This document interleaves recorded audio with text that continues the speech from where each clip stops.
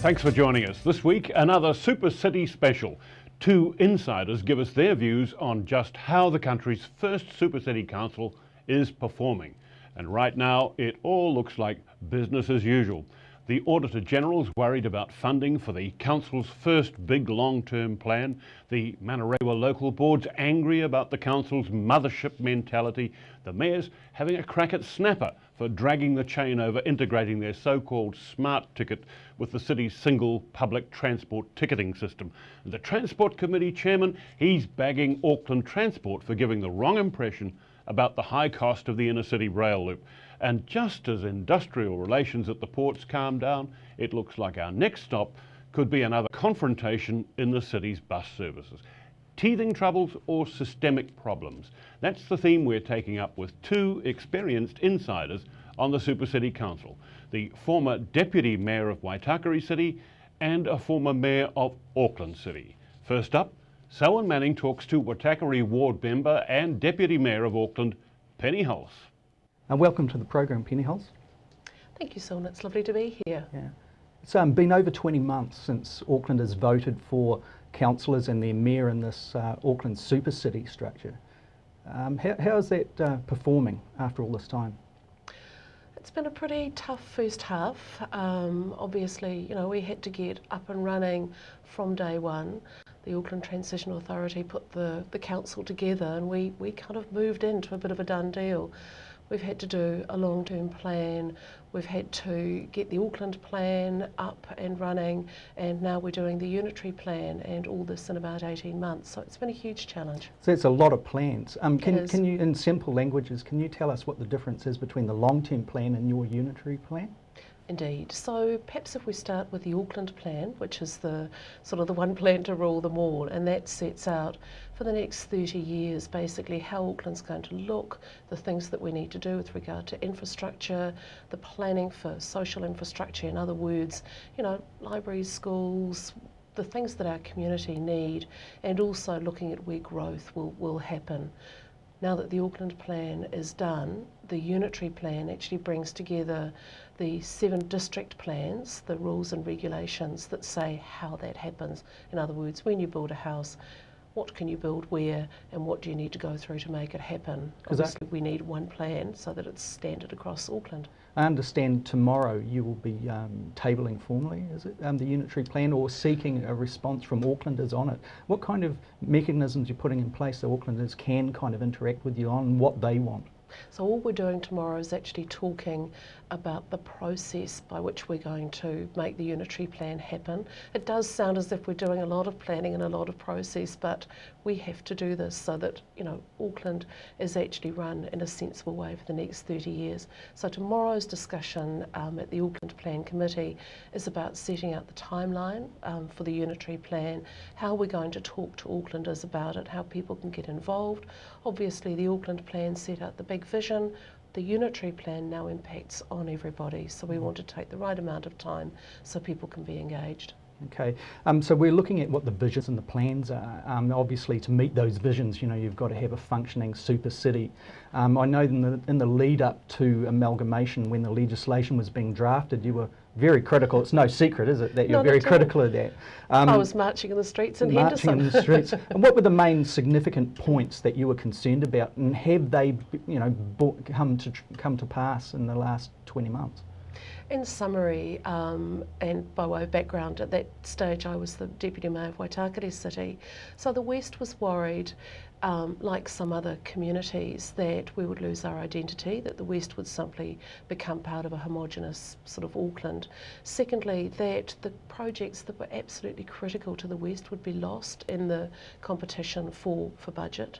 And thirdly, that the way that we worked with our communities out West, that would be lost in the super city structure. Okay, so let's look at, say, the identity of Waitakere City. It's the same as Manukau with its identity, Papakura District, Franklin, up in the northwest areas obviously as well. Have the identities been lost somewhat under this great big expensive so-called super city?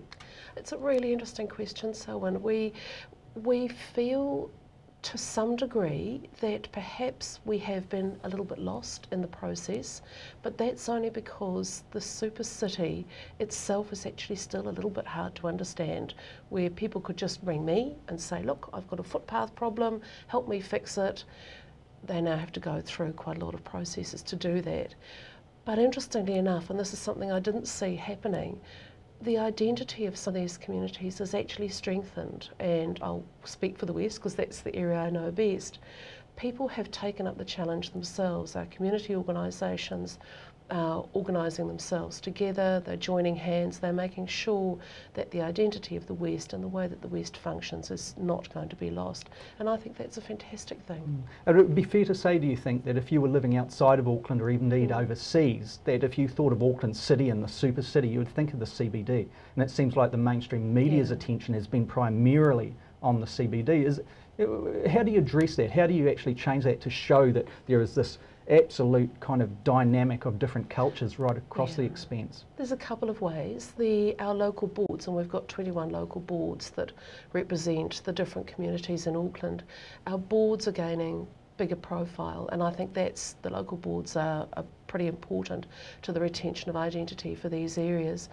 However, we do battle the media, and it would be great if the Herald actually reported outside of the CBD. It's very hard to get them to, to be interested if something is, more than 3 kilometres of Queen Street.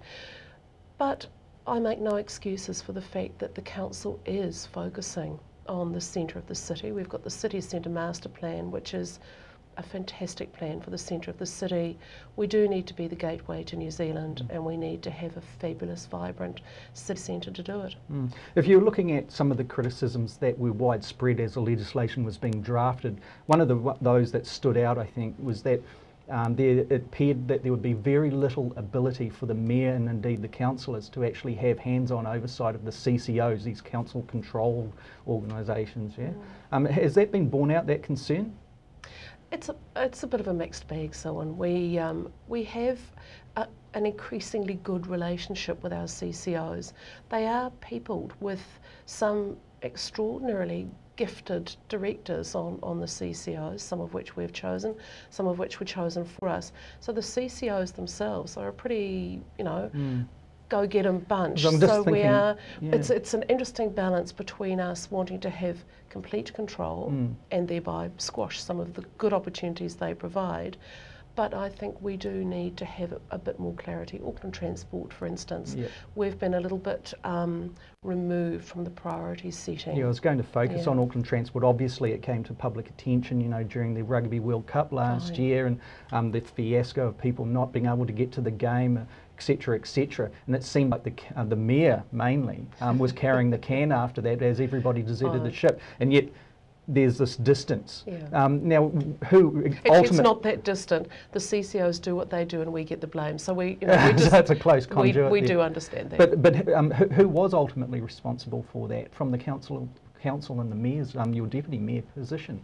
I think there was an interesting cascade. God, I don't really want to revisit that whole thing. But we were told by the government that Party Central was to happen down on the wharf, absolutely categorically, and that's what it needed to be. We warned of the problems around transport and planning, but it's old history. A lot of water under the bridge. I guess what I'm leading to, Penny, is from the point of view of a public oversight, that the public really is left. The buck stops with us. Yeah, the buck stops with you guys. Deputy Mayor and councillors. At the end of the day, the public deserves the right to be able to see whether or not those inside transport were actually doing the job. I mean, for example, contracting out a certain amount of buses and trains for a very small number of people seem to be way under the figures, and so the public's left. Well, who really is to blame here? The mayor, when he just kind of let silence speak for himself on when he was asked for that, or is it like Mark Ford at the time, who was heading the transport aspect of it? Probably would have been good to have had Mark a wee bit more visible. But the lesson that we learnt from there is when we really have large events, when we've got the Central City Rail Loop, we need the top political oversight, and we absolutely need to have joint governance on the big issues. And if ever the CCO doubts that that's important, we will remind them of the opening night of Rugby World Cup. Now, of course, to keep a city running, you've got to have revenue, and revenue and rates are hand in hand in this sense. In recent weeks, there's been quite a lot of attention on rates increases.